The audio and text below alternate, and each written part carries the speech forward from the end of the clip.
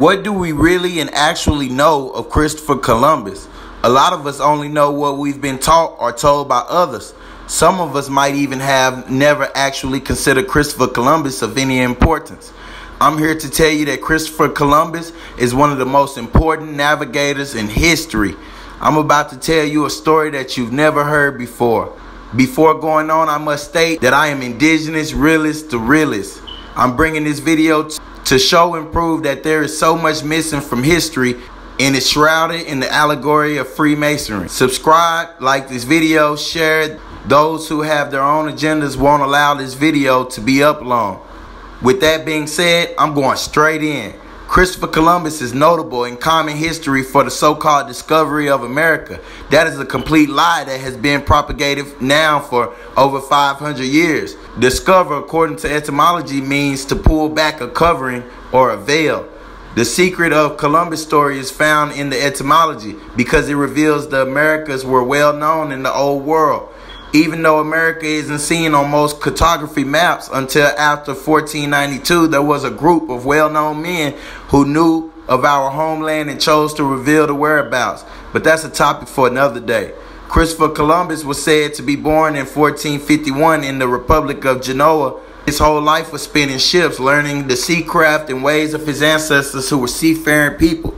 Most people know nothing of Christopher Columbus' parents or ancestors, but he was actually born of mixed heritage. He was half Portuguese and half Moor. Yeah, I said it. Christopher Columbus' mother was sleeping with a tawny Moor. But moving along, Christopher Columbus was hired on as a merchant mariner in 1477 by King John II of Portugal. Gotta pause real fast to give y'all a rundown on King John II. King John II, called the Perfect Prince, was king of Portugal from 1481 until his death in 1495, and also for a brief time in 1477. He is known for reestablishing the power of the Portuguese monarchy, reinvigorating the Portuguese economy, and renewing his country's exploration of Africa and the Orient. He participated in his father's conquest of Argila in Morocco, where he was knighted and was given a separate household at Beja in southern Portugal. In 1474, his father entrusted him with the trade of Guinea and the African explorations. When Alfonso V claimed the Castilian throne in opposition to Isabella I, plunging Portugal into war, he appointed John his regent. That was in April 1475. In December 1481, he sent Diego de Azambuja to build the fortress of St. George in Mina, the gold mine near Benin, a powerful native kingdom in the territory of modern Nigeria. Gold currency had been restored by his father, and the new trade now doubled the royal revenues. In 1485, John assumed the title of Lord of Guinea. I have to pause right there to say that the castle in Elmina Castle is in Ghana, that Brother Polite wanted you all to remember for its purposes in the slave trade, but it has much greater purposes and memories than that. The castle wasn't even used until 1637 by the Dutch for housing slaves, but its original use was much more sinister than slavery. I'm going to let that sink in for a while, but moving on. In 1480, the sea route to Asia was established. It was the greatest discovery of Portugal at that time. They were seeking to make a trade route with Asia, all the while avoiding Africa, which was already well conquered and sacked and pillaged numerous times through history. I hope everyone is keeping up with the timeline because the dates are very important and they are all relevant. The printing press was invented in 1955. I know you all are wondering, what the heck does the printing press have to do with anything, right? It has a lot to do with it. The printing press was invented, and as an effect, maps from all parts of the so-called old world were now available to anyone who had enough gold. See, history books won't tell you that Christopher Columbus studied cartography. Cartography being the study of maps. And Christopher Columbus would go around and purchase maps at behest of King John II. Remember I said that King John II hired Christopher Columbus to be a merchant, right? Well, let's look at the etymology of merchant. See, merchant is not a new word at all. It comes from two words, mer, which means to disappear or vanish. This term was originally used as a noun describing a seafaring group of people. It also can be found present in the word marin, which means to disappear. Be on the lookout for my next video entitled What Happened to the Mer. The second word is chant, which means to celebrate or sing. See, merchants through history are known to be traders or barterers, but that is a misnomer, and it's not misnomered accidentally either. The real merchants were created by John II of Portugal.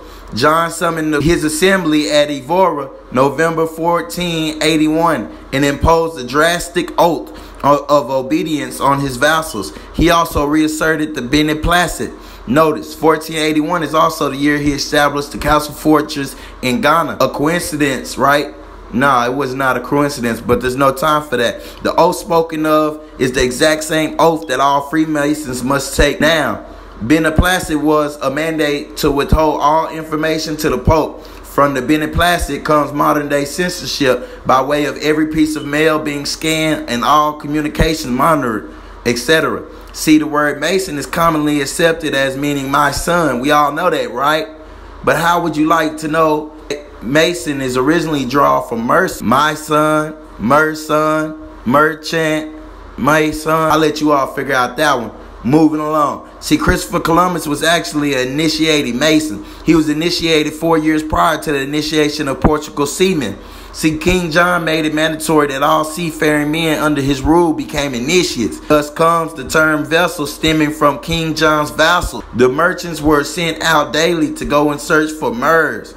He knew from his grandfather before him of the seafarers who called themselves Moors. So he sent merchants out to find them or their homelands. See, Moors coined to vanish, right? Because the original Moors would sail in from all directions and stay bringing sciences and mathematics and culture until they were bored with the people and they simply vanished. No one ever knew where the Moors went. But enough about them. Let's get back to Columbus. Columbus was given full access to maps and all literature of that day to find any clue that he could of the location of the fabled Moors homeland.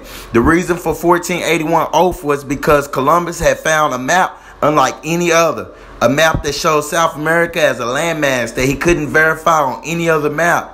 I have to pause again. Has anyone ever wondered why Christopher Columbus couldn't find North America or why he didn't chart North America? That's because he never knew it existed. And if you haven't thought about it, I have. And it turns out that he never even tried because he was traveling for the sole purpose of finding South America, thinking it was the home of the Moors. Sorry to everyone who thought I was going to say that the original home of Moors in their fabled ancient land was America, but it is not. That's a story for another day. Christopher Columbus was under false pretenses, and it showed in the way he treated the local Taino upon his arrival to the Caribbeans.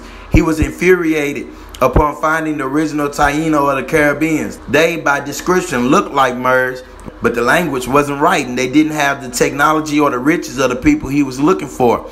I won't bore you with all the places he searched looking for treasures of these people, but his furious search came to an end when he crashed the Santa Maria in modern-day Haiti. He left 39 armed men in Haiti to start a colony, thinking it was abandoned. He set out on another ship to go back to Spain. Did anyone catch on the fact that he sailed from Spain and not Portugal? It's because King John II was a crafty thinker. He sent Columbus to King Ferdinand and Queen Isabella to get funding to find a new world. How could they deny him when he possessed a map showing a continent that no one else ever knew existed? But till the end, he was always, in fact, under oath and obligation to King John II. Christopher Columbus was a spy, people. He was sent to the King and Queen of Spain for the sole purpose of making them think it was their idea for him to be voyaging to the parts unknown. See, history lies to us and says that he was sent by the Spaniards to find a sea route to Asia, when in fact a sea route was established in 1480. That's why I say pay attention to the dates, because the dates of most so-called history, when compared with other so-called history, will always be off.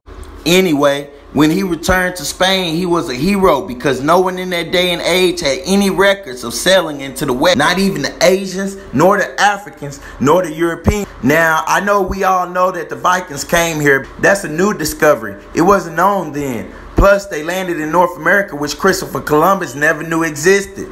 Upon his arrival to Spain, upon his return to Spain, they bestowed him with the most pride and praised rank and title a sailor could receive, which was admirable. You see the myrrh in admirable, right?